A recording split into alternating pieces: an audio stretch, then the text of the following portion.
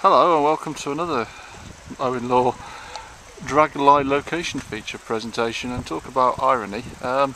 Here I am exactly 13 months later from the previous time that I visited Aberglaslyn Pass, and literally I've just had opportunity to film a train going over the same bridge. How funny is that? I was just joking with my girlfriend that it wouldn't be funny if we saw a train coming over again, and lo and behold it did. But anyway, yeah, this is a little bit of a revisited location feature, and it's such a glorious day down here at Aberglaslyn Pass. I thought, well, I needed to film it again. So here we go, and it's looking pretty nice. Obviously there's the railway bridge. That's the path back to Aberglaslyn, and fortunately it's fairly cute now because there's not many people about. There was before, now they've all disappeared, so great time for me to do some filming.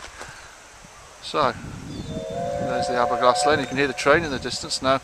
The bit of footage which I've just filmed before I started filming this, I'll put that onto the YouTube site and the blog as well, and I thought that would be quite nice. But yeah, it certainly is a glorious day here. This of course is where two major scenes in the book take place, so hence the reason for filming it, as previously and as at this time. So there we go. Not much more to say really. Let you take in a little bit of the scenery. Thank you very much for listening. My name's O-in-law and I'm terminating the recording. I'll see you in the next video.